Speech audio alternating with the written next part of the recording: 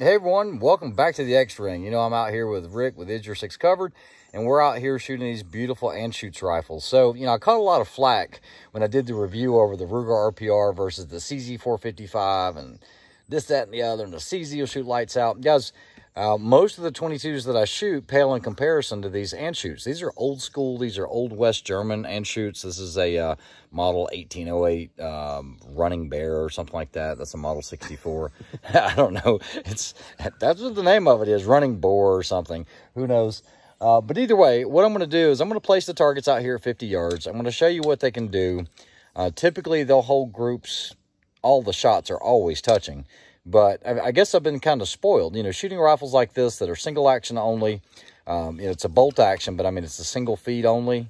Yeah. It kind of spoils you a little bit. So we'll take a look at some of the rifles. They shoot lights out. They shoot lights out. Let's go check it out. Here, we're going to place it at 50 yards. And for reference, what I want you guys to see is this center right here actually measures 1/2 inch. You see that? In between the 2 and the 2.5, or I can go right here and you guys can see it's a 1/2 inch circle. These rifles, these are big targets. So we're going to see if we can keep all 5 shots. I'll shoot, Rick will shoot, I'll shoot, Rick will shoot, and we'll just do it simultaneously. We'll hang these targets up and see what happens. 1/2 inch shot? It's 1/2 inch. Good God. Good God, that's tight. We're going to find out. We got a Ely club we're shooting, and should be a good time. We're actually going to shoot Ely Standard. Ely Standard. Yep. Guys, look at the hair. Holy crap, the Beatles want their music back. Yes, they do. All right, so we're going to shoot some old Ely Standard. We'll do, Rick will take left side. He'll shoot the Running Boar, the little white dove. This is the Running Boar. Yeah, he'll shoot the Running Boar, and I will shoot the Model 64. So I don't know if we have enough ammunition. We'll see. I don't want to run back up to the house. So there you go. There's 5 shots. And I will take 5. That's all we need, I hope. That should be it, yeah. We'll print a group, see what happens. All righty. So definitely high quality rifle. You can tell by the action. You can tell by the quality of the wood and the accuracy that it does have. So let's go. And these are all made in, these are the old West German models. They're actually marked West Germany. Yep, and they have an Indian name called Running Boar. Running Boar. All right. Let's check it out. Oh, yeah. Want a bag? No, I'm good. I need to get my bullet in there the right way, though. Holy crap, what the heck? What the hell? Oh.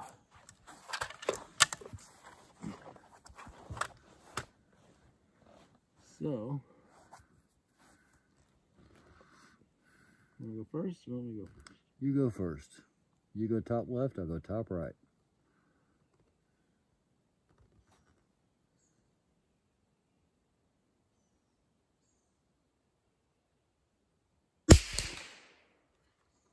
Just edge of the bull. Edge of the bull, 10 o'clock. Top again.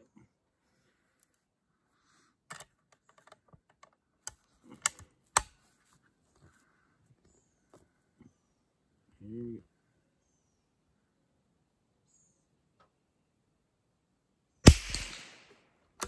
12 o'clock. Bullseye.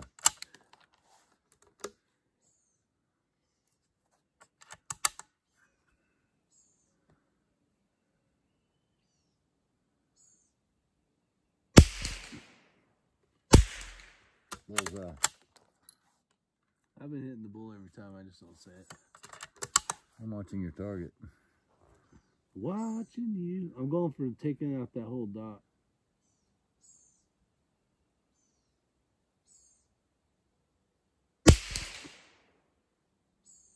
Say it, Ray. Bullseye. Bullseye. X-ring.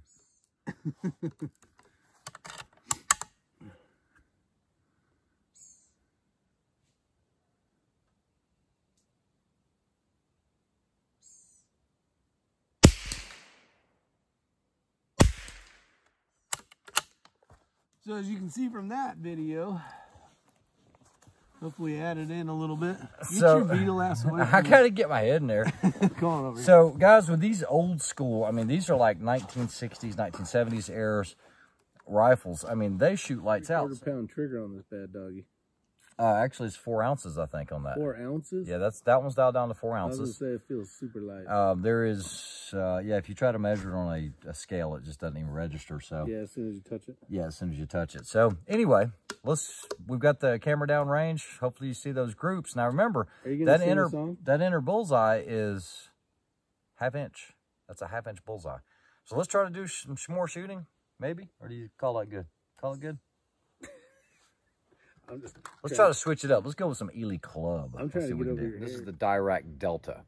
So what we're going to do is we're going to put this up against an Anschutz. You're going to have like one of the best 22 rifle manufacturers out there, with one of the best knife manufacturers out there.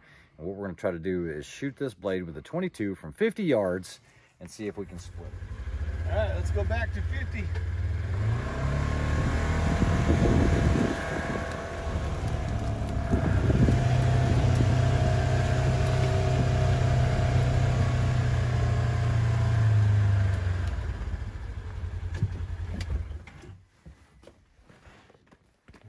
Keep it rolling. See if we can do it. All right, we're going to be shooting Ely Standard out of this Anschutz Model 64.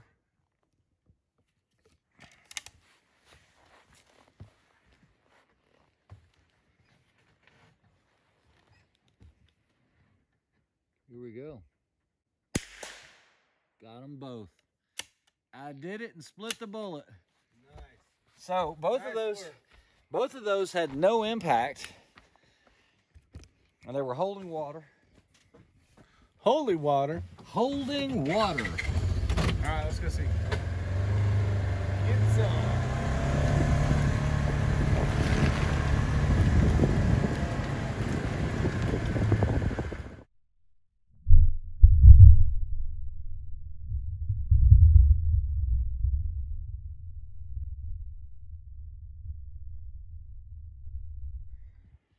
And see if it works. All right, check it out, guys. You can actually see where it split the bullet there. We have, oh, I just wiped off the lead marking. And remember, these had no hits on them. There's an impact, and there's an impact. Oh, it ripped it open. So yeah, it is possible.